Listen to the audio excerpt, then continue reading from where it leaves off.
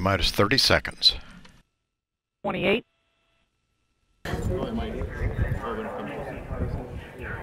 3, 2, go for main engine start.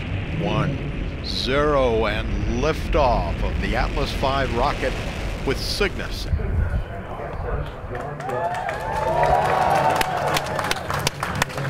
What I've been focused on, for the past year or so is really a very specific genetic change that can occur in astronauts when they go to space. I couldn't imagine any individual being more impressive than what Julian is. What he's already done as a young student through his high school career and now moving on to college. The sky's the limit for Julian, there's just no doubt about it. It's truly a very immediately relevant experiment. If we want to travel deeper into space, if we want to have longer term missions, assessing the health of astronauts every step of the way becomes crucial, and doing it by directly measuring the health of their chromosomes is a great way of achieving that. The deal with telomeres is that they protect the tips of our chromosomes from damage, but as we get older, they get naturally shorter. Well, that's the thing I found. When you go to space, the body changes, many things change. The 180 continues to perform well.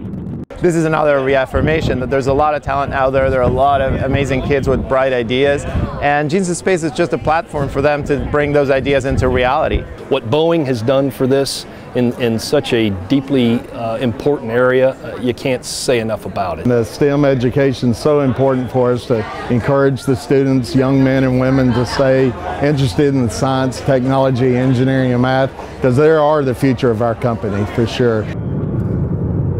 To make something that has the possibility of becoming a breakthrough, that's more than enough. So I'm so grateful for everything I've been given. Totally amazing. It's pretty special, yeah. Next stop, International Space Station.